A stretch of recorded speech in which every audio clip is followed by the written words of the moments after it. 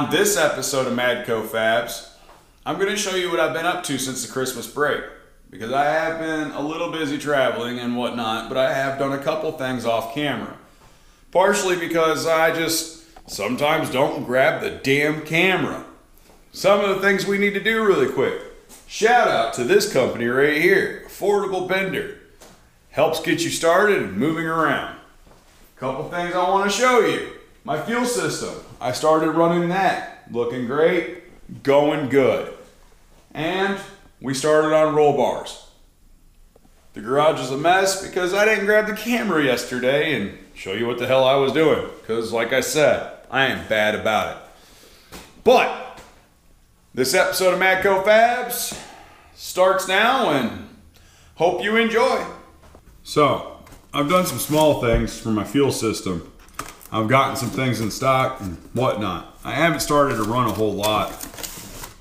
Like as far as my fuel line from back to front and from my fuel filter or from my fuel cell to my fuel filters, I haven't started running the lines. All I've been doing is collecting and trying to figure out what path I want to take.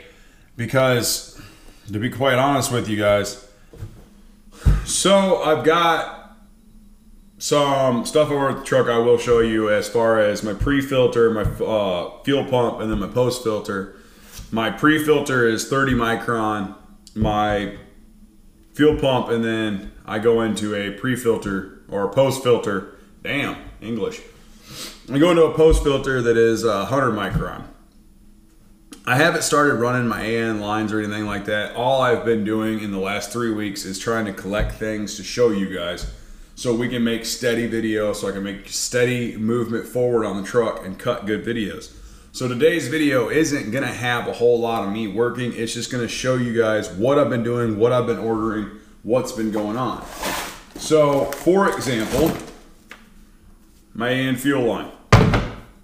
Was stoked about that extra holder because I didn't end up using it.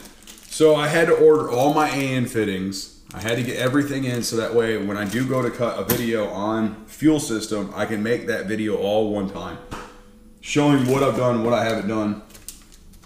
Something, you guys, if you've seen AN fittings, you've seen them before. They're just 90s and couplers. I do want to show you all this right here. This is sick. So this is a 6 AN female and a 6 AN female on the other side. So I could take two, like I put on my fuel pump, and I'll show you here in a second. On my fuel pump I did a 6 out, and I did on my fuel filter a 6 out. That way I can just screw these two together and I won't have any AN fuel line on the in-between.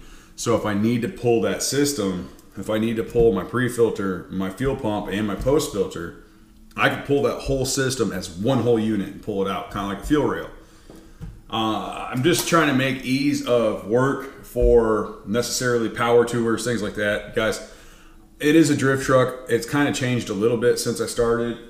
It was originally going to be just all drift, but now I'm thinking some crazy shit because I'm having fun building it, and that's just what happens.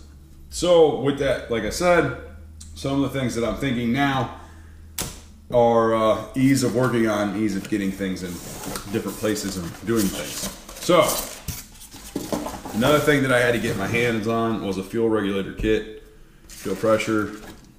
This just regulates the pressure going into the motor because your fuel pump can produce, 90 pounds. You will blow your shit up, so you have to regulate that pressure. It comes with its own 6 AN, female, male, 90s, things like that. I like it. Now, this is the part where most people get pissy, and I don't give a shit. You guys know how I am. Get pissy, throw a fit, I don't care. I ordered everything off eBay, and I went with the cheapest suppliers. Not the cheapest suppliers, I went with cheaper suppliers. I did do a little research on some of my companies that I picked with, and some of them I just didn't give a shit. My fuel pump is through Evil Energy.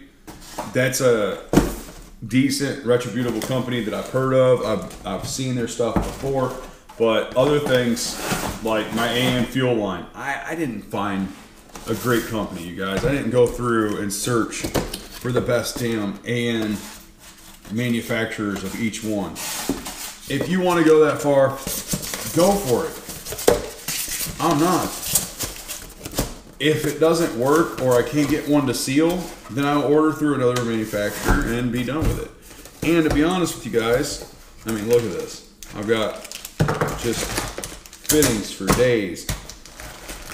A lot of them came with what I ordered, but you know, whatever. 90s, 45s, U's, all kinds of stuff. So, that's something I wanted to show you right quick. And now we'll move over to the truck and I can show you what I have done to the truck. Oh, over there I was talking about how I want to make this all one piece. You guys, this is my pre-filter at 30 micron. Shit, can you even see that? Okay. This is my pre-filter at 30 micron. This is my fuel pump. This is my post-filter at 100 micron. You guys, look at that. It's all one assembly. I can pick it up all at one piece. I mean, that's just damn cool. So one of the things that I need to show you guys is me mounting this fuel rail, getting it all in place, and running my AN lines, things like that. But, I mean, just look at that. And then you just, like normal, well, we'll take the fuel filter off. So you just break everything down. I mean, I'll have all that sealed and in place. It'll just be not a pain in the ass for me to work on. If I have a leak somewhere or I've developed a problem, I can just move through it. And like I said, Evil Energy on my fuel pumps. A lot of you guys might give me shit for this, but sometimes I order a brand because I like their stickers. I put a hole in this base plate that holds our fuel cell and all of our assembly, our fuel pump and everything.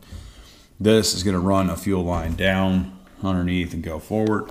If you can see those three lines down there, these right here, that's the original fuel lines or original fuel line going to, and then the other two are vent and back, the return line. So, you know, pretty much same concept, but that's what I've been, you know, dinkering around with since you guys last saw the channel. Like I said, we had a lot of family things to do, and obviously it's Christmas, you guys. I know some families don't have families. I know some people don't have families, so they're not traveling. I know that people, you know, still have crisis and things happen to them. But fortunately enough, and thank God, I have the ability to travel and talk to my family. So, I've been working on that. Now, let's get to what I was doing last night. First, I want to talk about affordable bender. I know this is a lot of talking, but I want to talk about affordable bender. This bender is just, you know, a hydraulic jack on a die. I'm running 1.5 inches. There's not a whole lot you can say about it, you guys. This will do, I think, from 1.25 inches all the way up to 2 inch, I think is what I can get this in. I forget. You can get on their website, look at it. But let me tell you, I was thinking about buying a Rogue Fab, and I still am considering buying a Rogue Fab. I don't have a lot of money, you guys. I don't want to tell you where I work because I just don't want you to know where I work, because I don't want any problems in case my channel ever blows up. Probably won't. But at the time, I didn't have a lot of money. I didn't have the ability to go buy a big expensive bender, and I wanted to buy a Rogue Fab.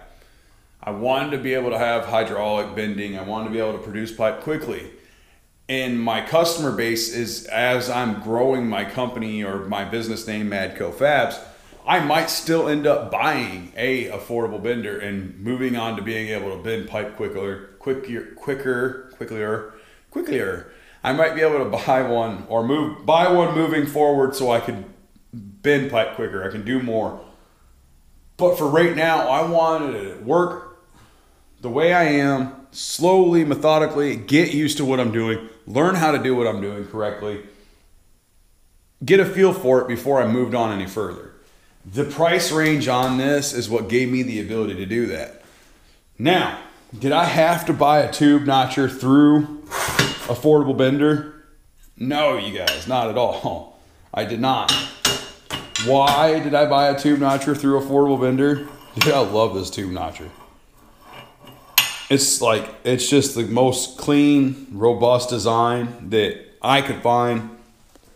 And hell, I liked it. I just like the way it looks. Sometimes, well, not all, sometimes it's a lot. You guys know how I am. Aesthetics are a big thing to me. So, I started bending roll bars. I started getting around and doing, just kind of getting a feel for it. The reason I didn't video any of this is it was a lot of tedious work because it was my first couple times bending pipe for roll bar. I've done exhaust systems, I've done things like that, but I've never bent roll bar pipe. And I didn't want to sit on camera and say, okay, well, you're going to want to go 2 degrees. You're going to want to do this. You're going to want to do that. I didn't want to put any dumbass information out there where it's just completely off and nobody has any idea what I'm talking about. I don't want anybody following that, and I'd be pissed if I followed it. So I started bending pipe myself, just getting a feel for what I'm doing. I screwed up, which is fine. Because I screwed up, I have to notch, or I have to connect 2 pieces of pipe. There's rules to, if you're gonna like say you're gonna run your car in the run of the Lemons. I said Le Mans. It's supposed to be if you're going to be running your car in a run of the Lemons, or you're going to take your car through a power tour, or you're going to do certain things, you have to have a roll cage. Say time trials, or what in the hell is the name I'm trying to come up with? I can't think of it. Where they go out in parking lots and Mazda Miatas and run around in a tight little track, whatever the hell. That anyway, if you're going to have a roll bar in your vehicle, that cage has to be inspected, and because that cage has to be inspected, you have to follow a certain set of rules. I've read the rule book on a couple different setups. Obviously, this is an NHRA drag, so because we're not doing NHRA, the rules aren't as extensive, but I recommend you guys look into the rules. You need to know what the hell you're doing and what's going on. For example, mine, because I had to splice these 2 together because I bent this 90 too high, or this bend right here, I call them breaks. This break was too high. I had to take, I think, 4.5 inches of pipe out. Don't ask me how in the hell I got that far off, but I did. Anyway, this is per regulation on how you have to do it. I had to make a sleeve. That sleeve had to go over the outside. That sleeve had to be like 1/2 inch past the break, plus 1/2 inch past that. It's got to have rosette welds, which is just a fancy way of saying spot welds. And then it's got to be fully welded inside outside. So another thing, I had to join these 2 together because from that spot over here to this spot over here, that distance was going to be longer than an 8-foot chunk. So I had to use 2 pieces and bind them together at the top. And another spot where I had to splice it all together, you guys. What I'm getting at is, if you're going to do this, you got to read a little bit on what you're allowed to do. It would suck nuts if you showed up to do an inspection or a race, you go through inspection, and you fail and you've already spent all your money on that company. Guys, another thing that sucks ass. The reason I'm bending my own tubing is because a lot of people cannot afford to send something that they're going to daily drive and goof around on and have fun, and they're just building for fun. They can't afford to go and spend a $10K on a roll cage just so they can go enjoy racing for a while. And that's why we have illegal racing, because it's so damn expensive to do actual racing. So, besides the point, that's where we're at with the tube bending. There is some things I'm going to show you guys, like how to make a notch, or how to not make a notch. How I make those sleeves to go over so you can splice pipe. There's some things I want to show you is like bending pipe, how to do the math on it, how I've been doing the math on it, and I figured out ways that work for me. And we're just going to move forward on that. I don't know how much I'm going to get on camera because it's kind of a pain in the ass. It's tedious as hell. Like literally put one of those pipes in that bender, crank the bender down 2 or 3 times, pull that pipe back out, check that pipe, put the pipe back in. Dude, it's tedious. It's tedious as hell. So it's like, do I show you guys me working on one pipe for a whole damn day? It's one of those things where you're gonna get bored as shit watching that. You know what I mean? And I don't want you bored as shit because I don't want to be bored as shit. So today, I think what I'm gonna do is find the distance that I agree with for that cage, or the starting of my cage back there. I'm gonna move it off the truck a little bit. I think I'm gonna pull my welder out, and I'm just gonna tack that to the frame just to hold it for me so I can start moving around and getting an idea of what I wanna do. I've got some ideas, but I just don't know moving forward how I wanna do it. Like I said, these all spin. They're just sitting there. I make each one of those, and then eventually I'll come in and drill. Well, let's turn that one more time. I'll drill a hole here and here, fill that with weld. Let me slow down. These two pieces of pipe come together in the center. I will weld those together. They're cut at a 30-degree angle.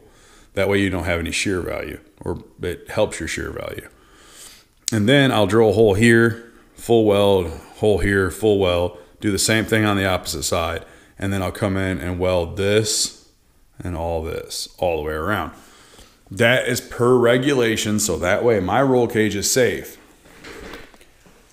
I'm probably gonna fail it anyway, but shit happens. But I'm thinking about today pulling this out, finding the distance off the cab that I want it, tacking it to the frame just so it holds it for me.